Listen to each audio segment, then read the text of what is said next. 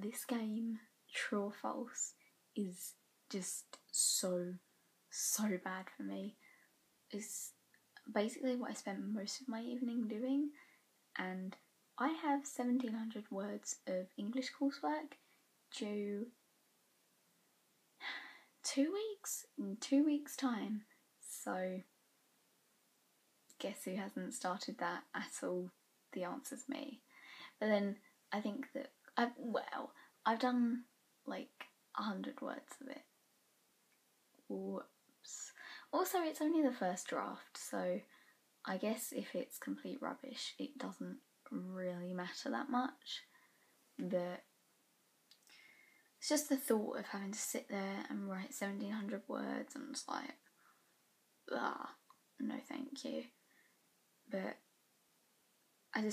when I've got nothing else to do, I'm just like, I'll just go and check True or False, and then end up sitting there playing it for like half an hour at a time. It's so bad for me. I just shouldn't be allowed to have games on my phone and my iPod, because it's just extreme procrastination. It's awful. Tomorrow is Children in Need, so for the rest of the school it is non-uniform day. My voice is gonna go. Please sort yourself out, voice. Yes. We're just gonna carry on like this. The rest of the school have got a non-uniform day. Okay.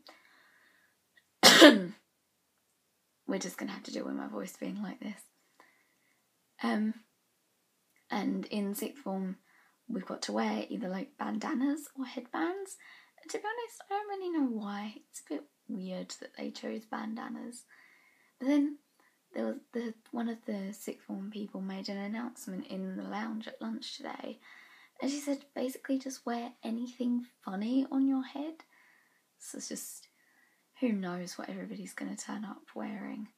They probably won't actually, because not always. Last time we had to wear something green for the Macmillan coffee morning, and basically no one did it. So I really don't have that high expectations for tomorrow.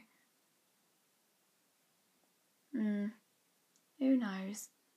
I feel like I spent most of that vlog trying to get my voice to not sound like that. But oh well. I hope that you had a good... what was the day? Thursday, and I'll see you tomorrow. Goodbye.